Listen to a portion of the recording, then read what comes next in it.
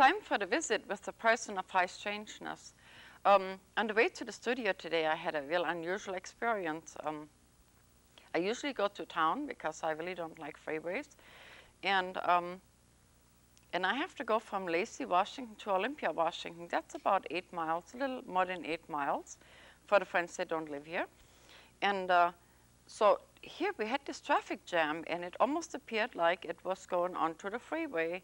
And since this is taped not too far away from Christmas, you know, people are really a little in a hurry and anxious about things, but nobody really seemed to mind. So it took a while to work around from one lane to another to make that left turn to pass other cars. And eventually, I saw what had created the traffic jam.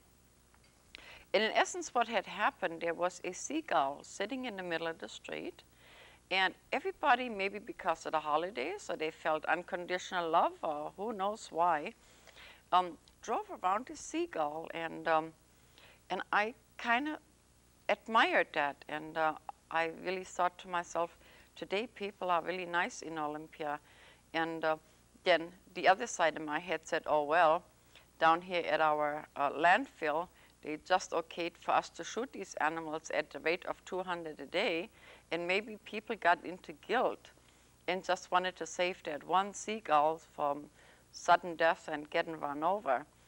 And so it kind of really fit in with the show we're going to do today, because sometimes we can not agree with something on a large scale and then feel in a roundabout way we can make a difference one seagull at a time. And because we do go with the flow, I thought that story was really meant for today's taping here, and that's why I'm sharing this with you. A few weeks ago, you met a gentleman. His name is Larry Dodge, and he told sort of some things out of his life, and he's also a photographer, and he shared wonderful pictures with you. And at that time, he had promised to come back, and so today we have asked him to come back, and he has a dual purpose here. He came back like we requested to give you some more details and inside information of the first time ever that we discuss a organization fully. And the other purpose is he came in person to receive the Human of the Year award. So without any delay, I'm going to introduce you to Larry Dodge. And I'm so glad you came back to visit with us, Larry. Well, likewise, Lillian. It's my pleasure. You changed your hair? Wonderful. Oh, yeah. Well, I got run over by a lawnmower, and somehow it worked. And there it was. Opening shot, I want to say something about the opening shot. That was done by our friend and yours, Margaret Brennan. And she actually designed that for the FIJA webpage. Yes, if you can make it out, you'll see there are 12 completely different kinds of people, each pulling on a rope that holds down the forces of tyranny that is represented by a dragon. And that's what we hope our organization does, because those 12 people could be 12 different kinds of people sitting on a jury. And a lot of people do not know this, but I'm sure I'll get a chance to explain it.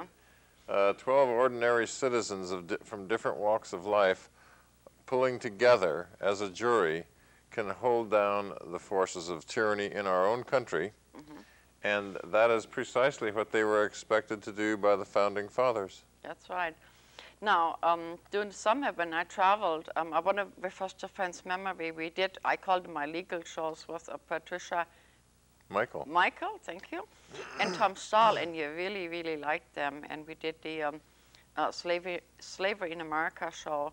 And this whole thing went so well. So when I go and do my lectures and things, people pay enormous amounts of money for workshops and things. So I thought, well, I'm just going to do a freebie. And because I wanted to have a three-dimensional course, I was allowed to give like a workshop, a jury duty workshop.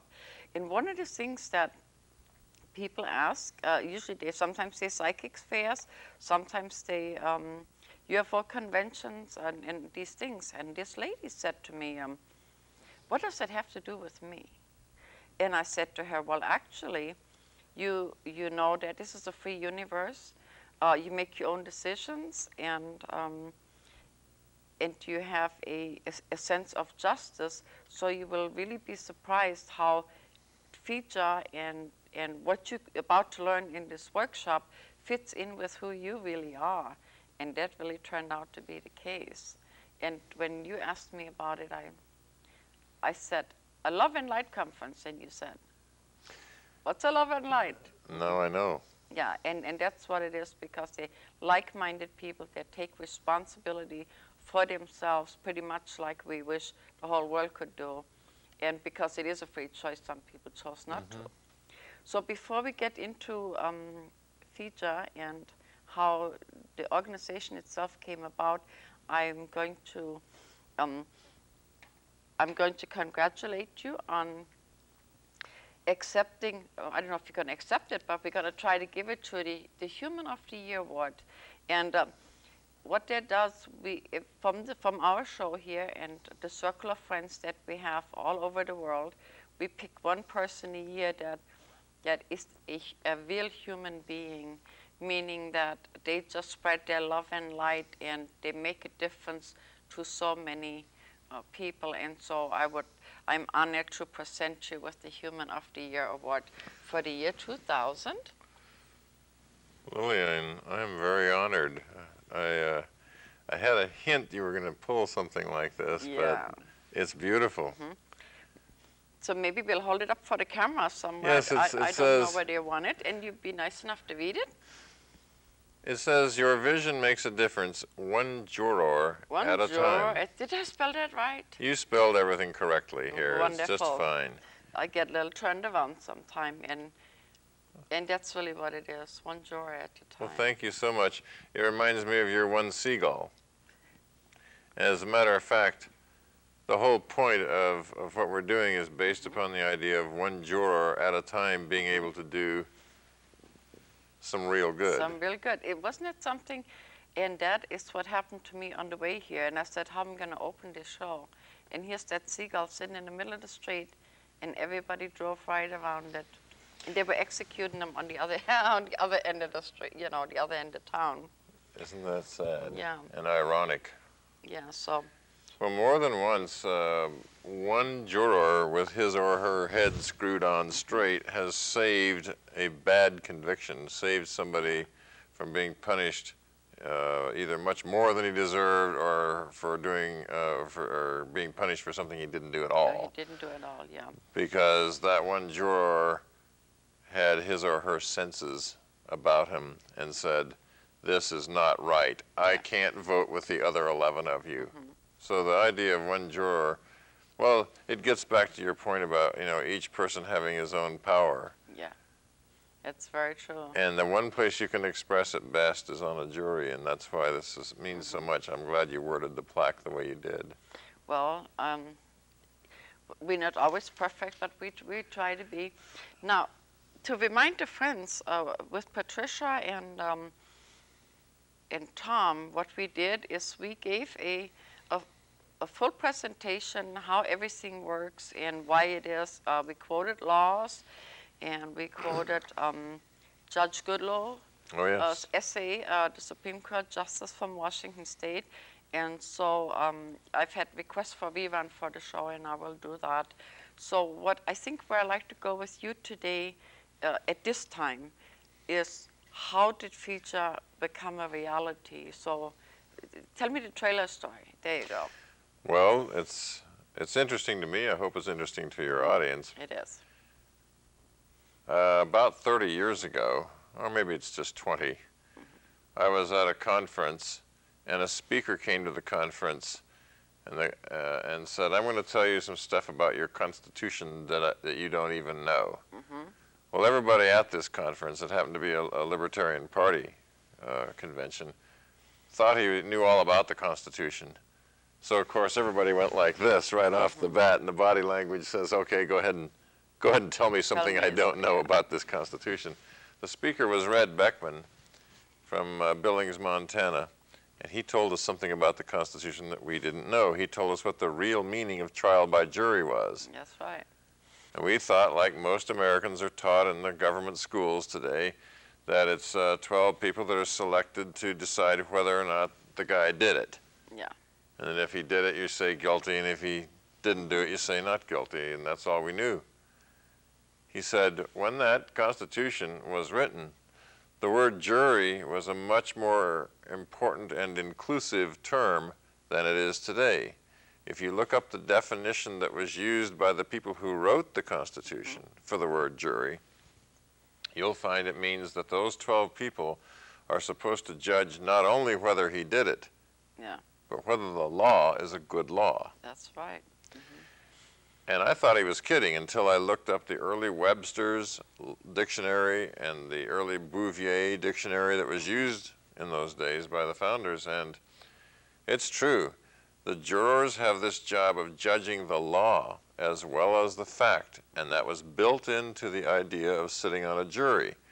Now, what does it mean in practical application? It means that the people are in charge of the government because they get to judge the laws of the land when they're asked to apply them in a particular case. If jury after jury finds a law to be defective and therefore refuses to apply it, a great deal of pressure goes back to the lawmakers saying, you better change this law or we won't elect you to office anymore. Yeah, like prohibition and like prohibition. That's things that people prohibition's a perfect with. case in point. Now, we also, doing the shows we did on the jury duty, I don't even know how that happened, but this is the Strangeness show's vote scam got in there. Some kind of way we ended up with vote scam. And I like to state the date of this taping, and today is December the 4th, 2000, and we are right in the middle of this. More vote scam. Vote scam, you know, how prophetic. The worst vote scam expose we've ever had to face. And so by us mentioning this, so even 4 months, even 3 months ago, some of the friends, you know, if you're not familiar with these things, no, pay attention, you cannot comprehend that. So much like O.J. Simpson, this mess here put everything on the map, and so you probably understand what Larry is telling you a lot easier because you now have a visual of the circus that goes on in the courts. What vote scam should mean is that you don't control the government with your vote. That's right. If you get one message out of understanding that there's a lot of cheating, a lot of miscounting in the voting process, the chances that you are actually going to control the government by voting is pretty slim. Pretty slim. But as a juror, you are one of 12, hopefully. Some states have reduced it to 6 in some kinds of cases.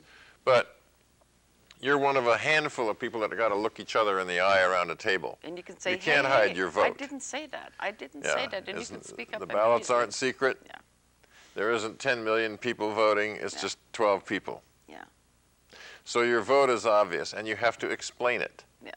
I think he's not guilty because, and then the others say, but I think he's guilty because, and so it becomes a discussion, and your vote is it's a well-reasoned vote in front of witnesses that you have to take a personal stand for. You can be the one seagull.